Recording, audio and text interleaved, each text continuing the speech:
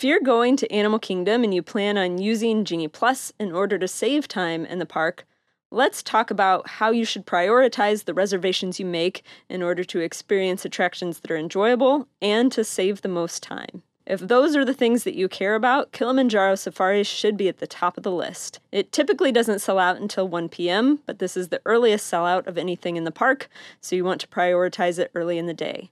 You can also save an average of 43 minutes with this Genie Plus reservation, and that's a lot. It's not the highest in this park, but if you can save 3/4 of an hour with just one reservation, that's pretty good. Satisfaction at Kilimanjaro Safaris is what puts it over the top here. Highest satisfaction rating in the park, 4.7 out of 5. So every satisfaction score you're going to see here is on a scale of 5.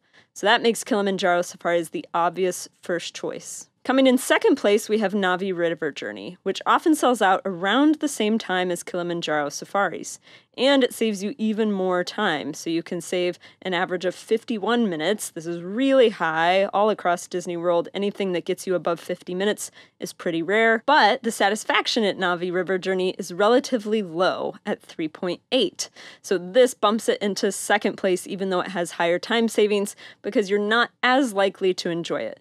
That might be due to its long wait time, so if you don't have to wait for it, you might enjoy it even more, so give it a shot if that's still available after you do Kilimanjaro Safaris. In third place, at least for the summer and early fall when temperatures are really high in Orlando, we have Kali River Rapids.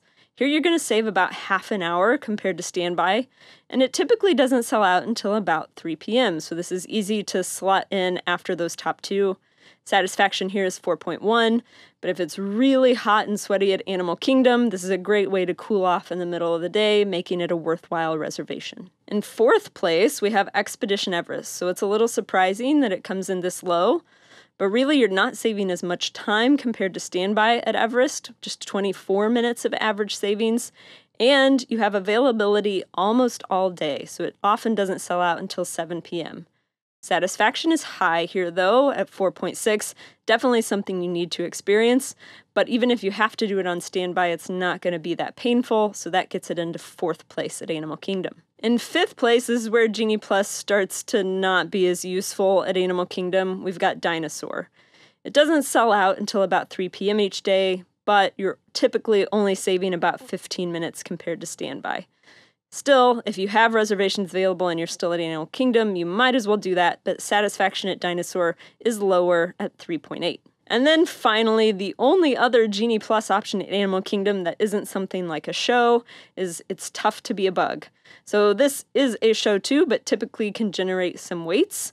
So a Genie Plus reservation might get you in, one showing earlier than it otherwise would. That could save you something like 5 minutes on average. That's going to be pretty rare.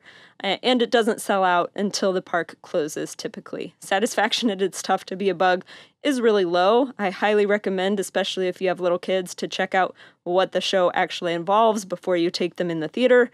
And so satisfaction at 3.6 means you might want to avoid it and just not even use that Genie Plus reservation anyway.